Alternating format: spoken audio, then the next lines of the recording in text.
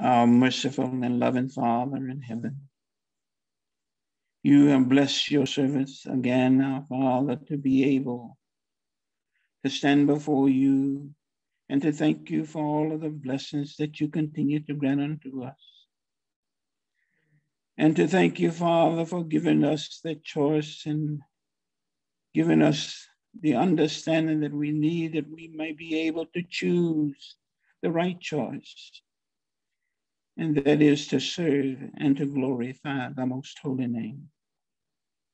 Father, as we listen to your holy words this evening, we pray that you would please open up our hearts and our minds of understanding so that we may be able to understand your truth and we will be able to become stronger in our faith to continue on serving and glorifying the most holy name. We pray, our Father, that you would please look into all of the households of your servants, wherever they may be, and grant unto them your blessings. Those that are sick, Father, we pray that you please heal them if it is thy holy will. Those that are bedridden, we ask you, Father, to raise them up if it is thy will. And those of our brethren that are being oppressed, persecuted, and then hiding, and those that are in jail, we ask you, Father, to strengthen them in their everyday life and continue to guide them too, so that, Father, we all may be able to overcome any obstacles that we encounter in this life, and we will be able to go on fulfilling our duties and serving and glorifying thy most holy name. Father, you have blessed our brother this evening that will teach your words, and we ask you that you would please continue to guide him with your Holy Spirit, that he may be able to teach your words with clarity so that all of us that are listening will be strengthened in our faith to go on to serve you until the end of our lives. We truly believe, our Father, that you will be with us throughout our Bible study, that you will make us all attentive to your holy words so that we may be able to withstand all of the things that come our way in life and continue on to serve you until the end of our lives. We truly believe that you've heard our prayer, that you've forgiven us for any shortcomings that we have, because we ask everything in the name of thy Son, Jesus. Amen. Beloved brothers and sisters, we are very fortunate because despite everything that is happening in this world, we are among those chosen by our Lord God to remain faithful in the teachings that we have received. While others have already walked a different path, others may have grown cold in their faith, others probably took another direction or have completely stopped and turned away. We, despite the troubles, trials, sorrows that we go through, we still firmly believe that following the teachings of our Lord God is truly important, not only in our sojourn, but most especially in the attainment of our salvation come Judgment Day. Now, worshiping, praising our Lord God, being that it is the most important for us to do, we also fulfill the second most important commandment of our Lord God, and that is to love others the way we love ourselves. It is easy for us to do things that would benefit us because those are the things that would fulfill our needs and our wants. But when we think about others and what they need,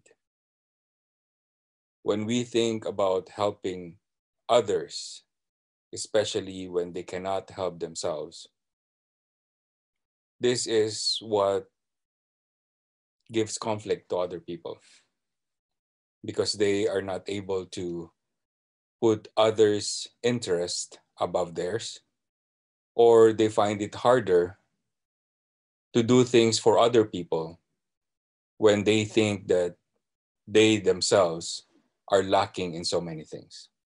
If we remember in the ministry of our Lord Jesus Christ, when a young man who is rich asked him how it is to attain salvation, and our Lord Jesus Christ gave him the things that he needed to do. And when he said that I already done that, and our Lord Jesus Christ said, then, sell everything that you have and give it to the poor or those in need.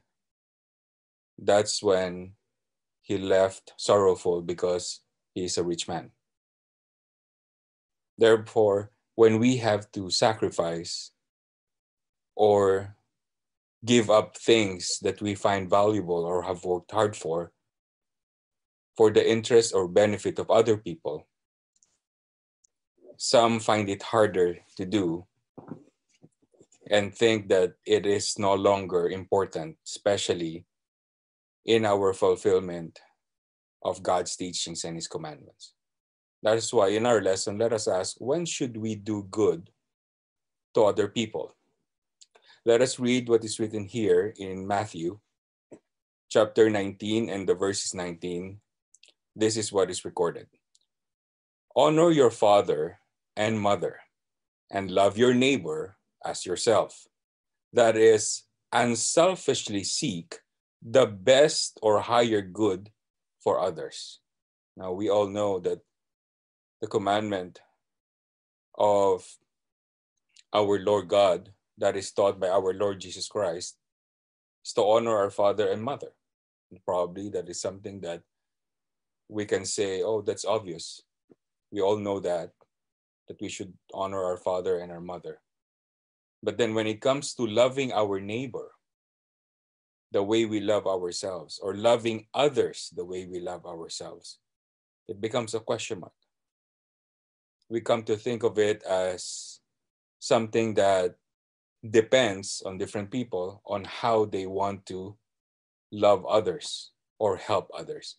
That is why it is defined here in the verse that we should unselfishly seek the best or higher good for others. So if we want something for ourselves, much more wanting something that is better or the best or higher good for others. And when we do this, brothers and sisters, according to the Bible, it should be an unselfish act, not something that we're doing because it also gives us benefit or we're serving our own interests by helping others. No, it should be an unselfish act to seek what is best or higher good for other people. So how often do we need to do this? Is this a one-off that we can do? Or is there a certain schedule that we should do this? Or a certain time of the day, the month, the year that we should do this? Let us ask the Bible here in Galatians chapter 6 in the verses 10, according to Apostle Paul.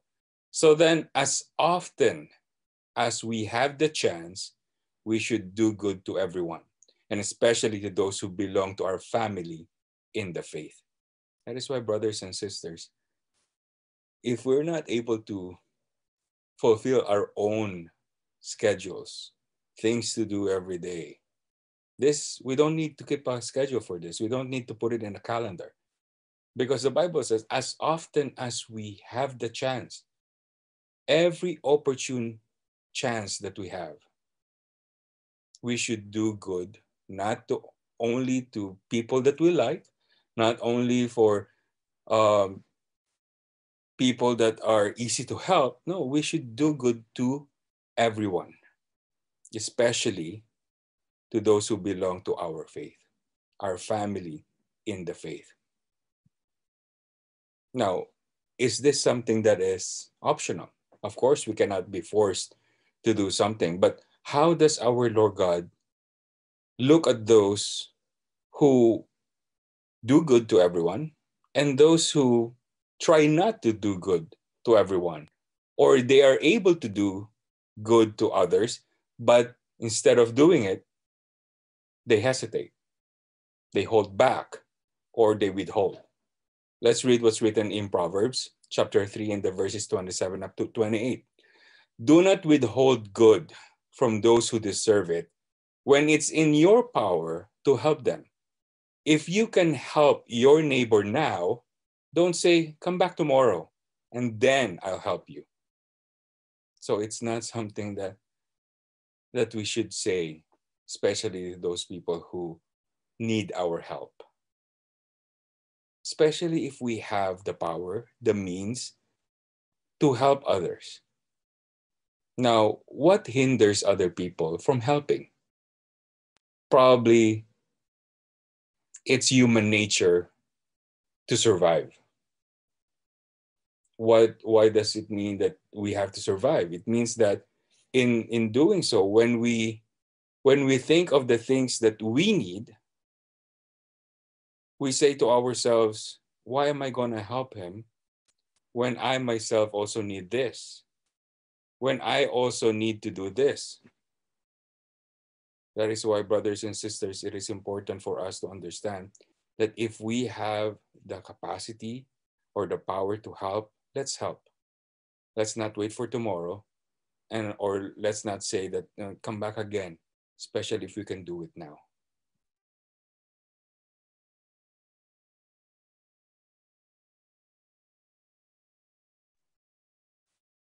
Beloved brothers and sisters, if we truly understand why our Lord God wants us to help others in need, then we will not hesitate. We will not hold back. If we think that the things that we have now are the things that we have simply because we are better, simply because that we did it in our own strength, our own power, then we will withhold it. Then we can say, hey, I did it myself. So I have no obligation to give it to you or to give it to others or to help others. But let us always remember, brothers and sisters, everything in this world that we have is not solely or purely ours. The things that we consider valuable, the things that we have earned, even though we did our part to earn them, remember, all of these blessings come from our Lord God. Even the breath that we have, the strength, the life, the health, the knowledge, all of these things comes from our Lord God in heaven. And if we are to share the blessings that have been given to us by our Lord God, it is merely to give thanks to our Lord God. So what should every true servant of our Lord Jesus Christ have in common? Let us read 1 Peter chapter 3 and the verse is 8. Finally, all of you be like-minded, be sympathetic, love one another, be compassionate and humble. So those followers of our Lord Jesus Christ have one thing in common. And these are those things. It's not actually one thing, a lot of things in common.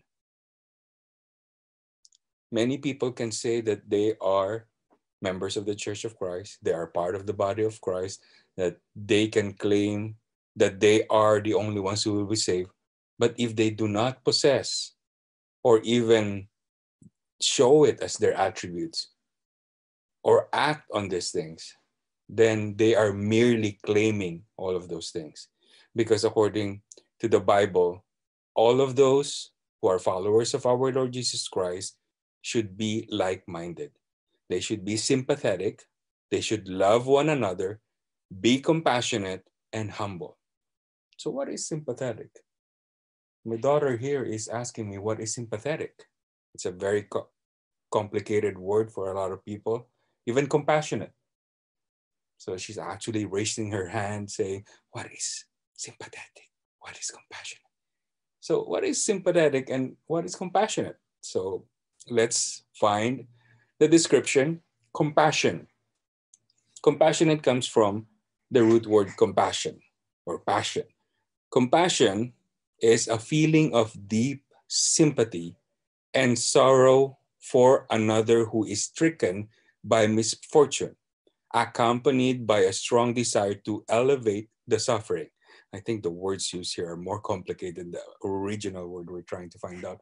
But compassionate, when you say compassionate, you're showing compassion and you have that feeling of deep sympathy. Now, sympathy is something that we'll define after, but having a deep feeling of sympathy and sorrow for another who is stricken by misfortune, somebody who is down on his luck, somebody who is poor, somebody who is sick or probably in trouble. But it's not only having that feeling of sympathy or sorrow for that person. It should be accompanied by that strong desire to elevate the suffering or to help that person who is stricken by misfortune. Now, sympathetic comes from the root word sympathy.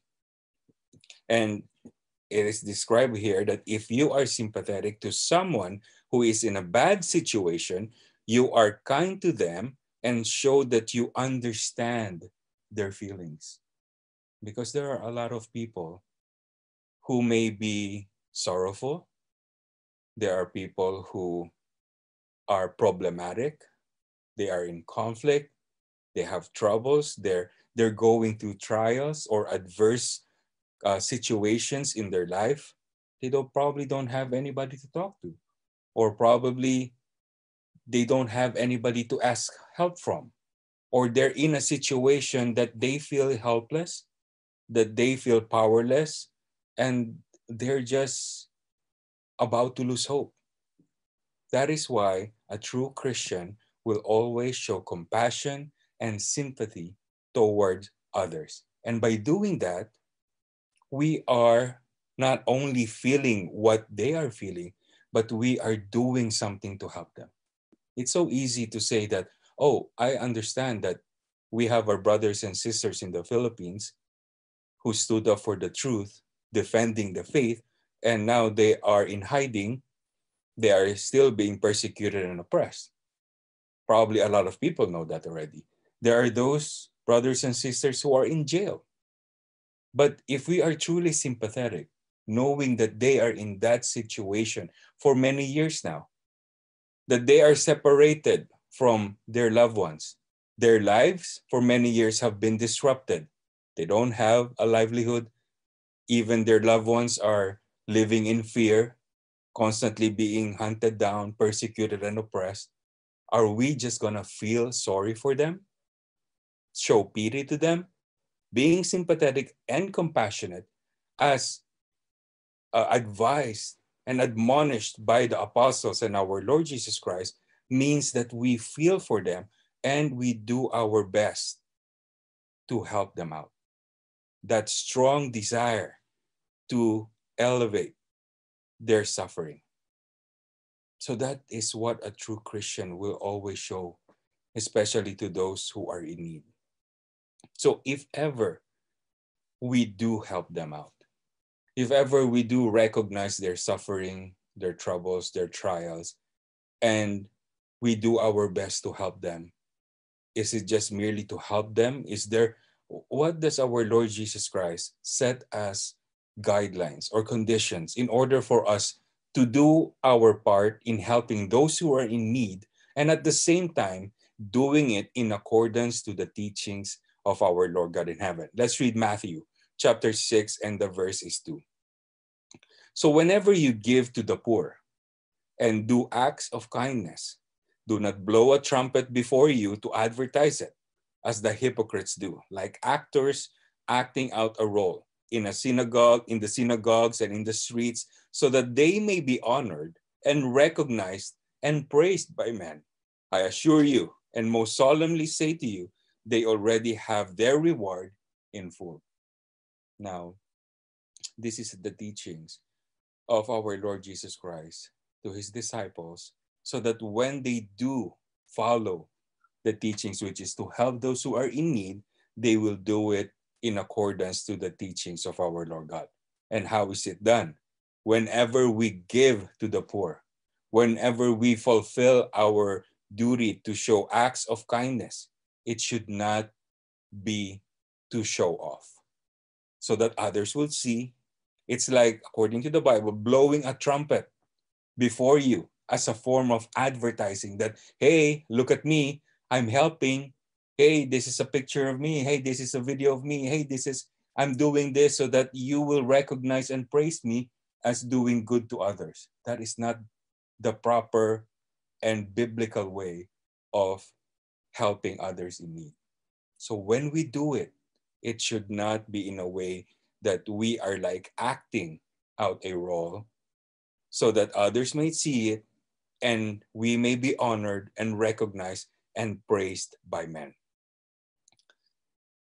So how do we accord ourselves if it is not to show it off? Because there are some people who are just probably proud of what they're doing and they're probably sharing it so that others would be inspired. You would know the difference when you see somebody doing acts of kindness. You would know if it is a way of showing off, and you will also feel it if it was just a sincere gesture. But continue reading what's written here in Matthew 6, 3 up to 4. And let's ask our Lord Jesus Christ how he explained why he mentioned that. But when you give to the poor and do acts of kindness, do not let your left hand know what your right hand is doing. Give in complete secrecy so that your charitable acts will be done in secret, and your Father who sees what is done in secret will reward you. So it is not actually what's important is that other people know it or see it. What is truly important is that God knows that we are following what he commands. And that is to love others, to help those who are in need. And when we are able to fulfill that, even if it's done in secret, our Lord God will know. Our Lord God will reward us or bless us for the things that we do, especially when we help those who are in need. What does fulfill mean? Fulfill, it means to do what you are supposed to do. So when you fulfill the commandments of our Lord God, you are doing what our Lord God wants you to do. And that is something that each and every one of us, true Christians, follower of our Lord Jesus Christ, should do. And it is not to show others that we are doing it, but to show our Lord God that we are following his teachings and his commandments. Why is it important for us to do it, especially now? Especially now when we are at this point wherein there are a lot of our brothers and sisters who are still in need. And what is happening to them? And does our Lord God know that all of these things are happening to them? These misfortunes and troubles are happening to them. Let's read what's written in Isaiah chapter 59 and the verses 14 up to 16. Our courts oppose the righteous, and justice is nowhere to be found. Truth stumbles in the streets, and honesty has been outlawed. Yes, truth is gone, and anyone who renounces evil is attacked. The Lord looked and was displeased to find that there was no justice. He was amazed to see that no one intervened to help the oppressed. So he himself stepped in to save them with his strong arm, and his justice sustained him. Now, beloved brothers and sisters, there is nothing that we can hide from our Lord God. And our Lord God sees everything that is happening in this world. Our Lord God actually saw, and he was displeased that there was no justice in this world. He was even amazed at one point that no one intervened to help the oppressed. So even though there are courts, there are lawyers, there are judges, but then the courts oppose the righteous. The courts have been corrupted. Justice cannot be found. Even the truth has been twisted. Honesty has been outlawed. This has been what's happening time and time again, and our Lord God saw it.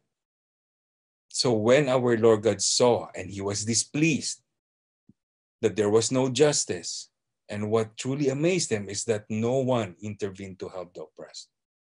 So if our Lord God saw that there is a need to help those who are in need, should we be among those who will just sit idly by and do nothing?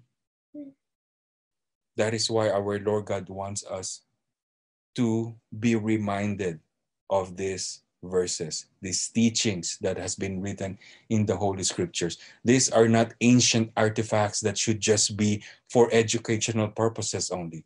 This serves as reminders for each and every one of us, so that even though we have our day-to-day life, we go to school, we go to work, we do our business every day, spend time with our loved ones and friends, but on top of it all, we should always remember that we are here because God continues to give us life and strength. And if that is the case, then it is only but fitting that we do our part and follow God's teachings and His commandments and do what He commands. And that is one of the things that we should always remember. We should always remember to do good. We should always remember to help others, especially those who are in need. Now, why is it important that we do this? And especially now, if when you talk about those who are truly helping those who are in need, the numbers are probably just getting smaller and smaller. People who actually genuinely help others are becoming rarer and rarer. Why is that? Why is that happening? Especially if there are those who knows the teachings. A lot of people knows what's written in the Bible. A lot of people are even preaching the words of God written in the Holy Scripture. Let's read what is written here in, this is actually, I think I was able to, let me just, this is Philippians chapter 2, verse 17 to 24. If it is the Lord's will, I hope that I will be able to send Timothy to you soon, so that I may be encouraged by news about you. He is the only one who shares my feelings and who really cares about you. Everyone else is concerned only with their own affairs, not with the cause of Jesus Christ. Now, beloved brothers and sisters, Timothy is one of the youngest preachers then, during the time of the apostles. When he was sent by Apostle Paul, he was truly, genuinely happy to send Timothy to the disciples of our Lord Jesus Christ. Why? Because he wants to know the good news about the other disciples in different parts. And he is the only one, according to Apostle Paul, who shares my feelings and who really cares about you. Even though Timothy, preaching the words of our Lord God at a very young age compared to the apostles and the other preachers, he shared the love, the compassion, the sympathy, and the divine duty to preach the words of our Lord God. But others were also there who knows the teachings of our Lord Jesus Christ. But according to Apostle Paul, everyone else is concerned only with their own affairs, not with the cause of Jesus Christ.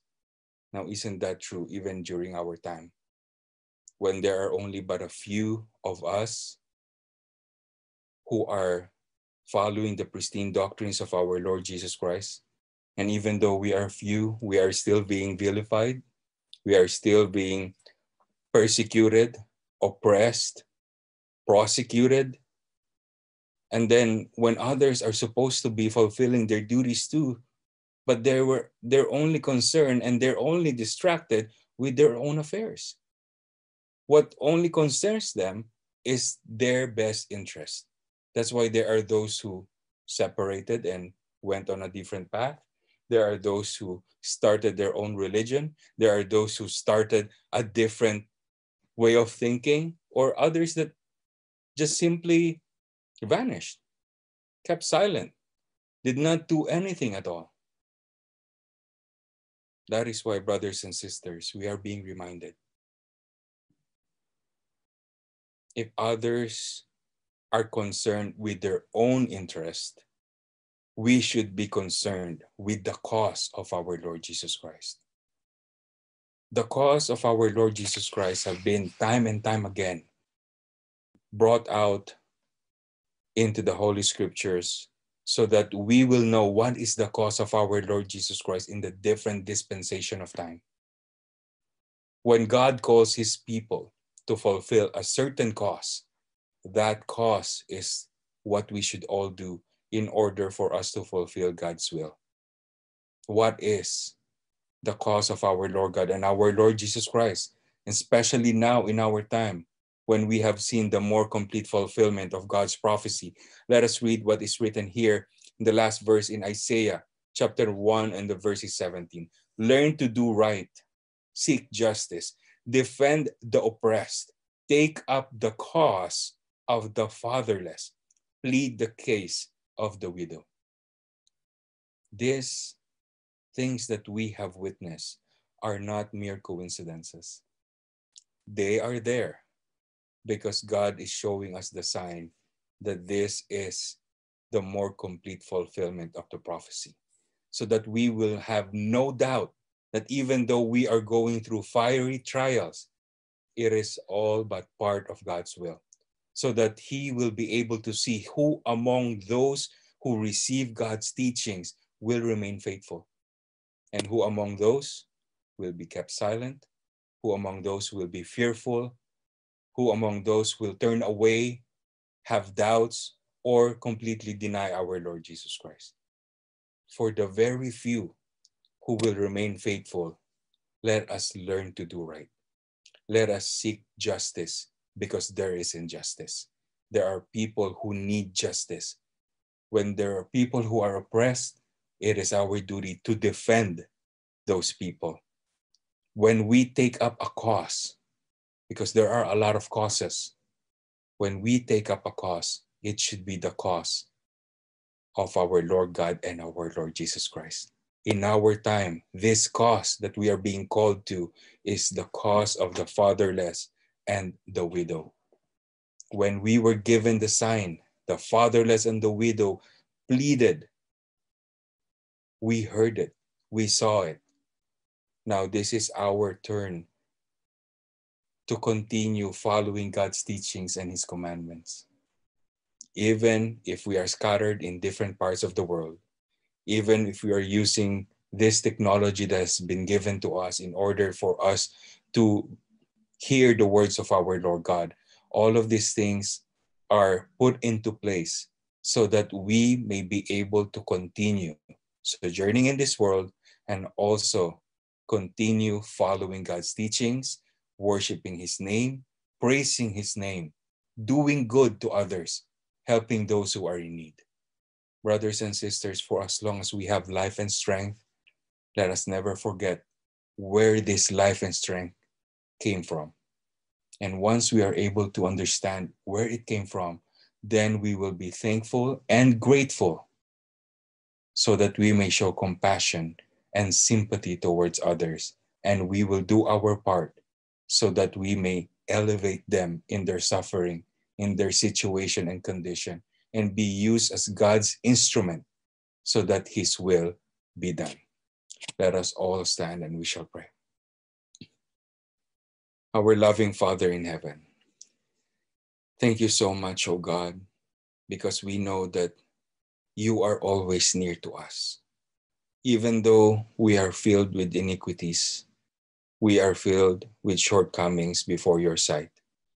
Instead of judging us, instead of casting us away, instead of punishing us with the same severity of our sins, you are compassionate and you showed sympathy. You showed mercy. You cleanse us of our sins and allow us to be worthy to hear your words, your teachings, and your commandments. Let it penetrate in our hearts, in our minds, so that we may be able to understand what you want us to do. And more importantly, we will have that desire to fulfill all your teachings and your commandments. Father in heaven, look down on your people, those who are with us, those who are listening at this moment, in every household where your children resides. Father, please send forth the Holy Spirit. Help us every day of our lives. Give us the health that we need.